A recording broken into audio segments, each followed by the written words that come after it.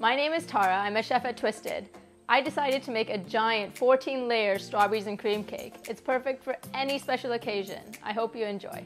Okay, maybe not any special occasion because this is an absolute beast of a cake, but definitely have a go at it. I'm starting by mixing my dry ingredients together. Of course, I spill flour everywhere.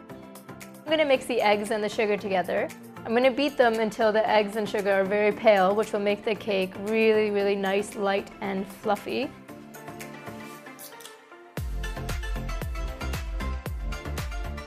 I'm using a gravy boat to pour the oil in because that's weird. Cool, so now I'm gonna alternate the flour and the buttermilk while making this batter because if I add all the flour at once, the batter will be too thick and I'll overmix the flour. If I add all the buttermilk at once, it's gonna make a wet batter. By alternating it, I prevent splitting and I make a very clean, smooth batter. I'm dividing the batter between 4 pans that I've lined with butter and parchment paper. And I'm going to spread them out evenly with an offset spatula so that each cake layer will be very flat. Cool, so these are going to go off to bake and then I'm going to let them cool for a while. I'm going to add gelatin to this icing, which I've rarely done before, but because it's a whipped cream icing, I need it to be really strong so that it holds this cake because 14 layers needs all it's got. I'm going to whip the cream, but not completely, because I want to be able to mix in the cream cheese evenly as well. I'm adding cream cheese, which is going to add a bit of a tang to the frosting, so it's not too sweet.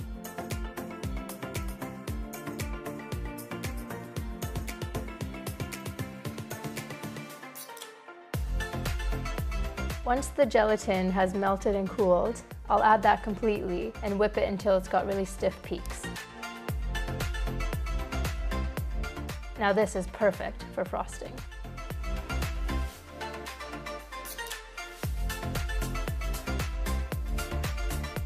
Now for my favorite part, decorating the cake. I like to cut off all the edges of the cake so that I have an even layer for each one. And then I'm layering them with strawberry jam, fresh strawberries, and our delicious creamy whip.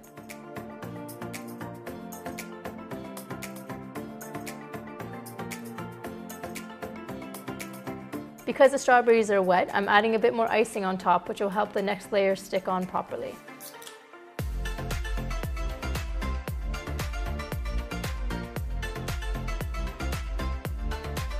Now let's repeat this 4 more times.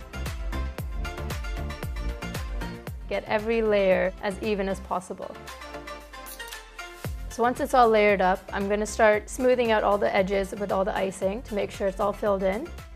And of course, our kitchen was super hot, so into the fridge it goes. Oh, I forgot the cake.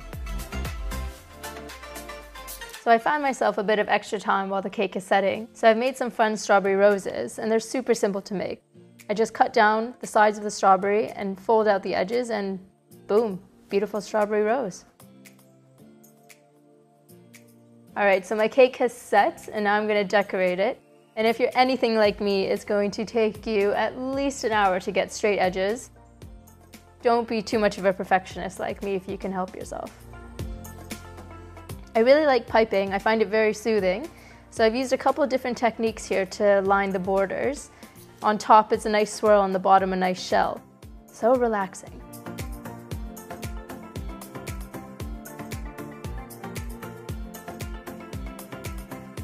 A couple roses, that'll add to the strawberry roses as well. And now let's decorate with those beautiful strawberry roses I made.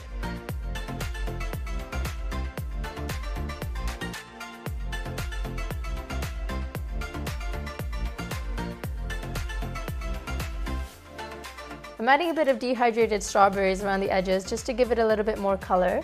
And now the finishing touches, just a few silver candy balls.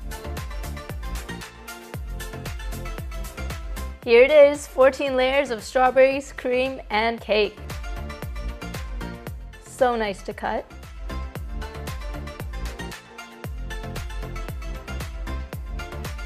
Wow, look at those layers.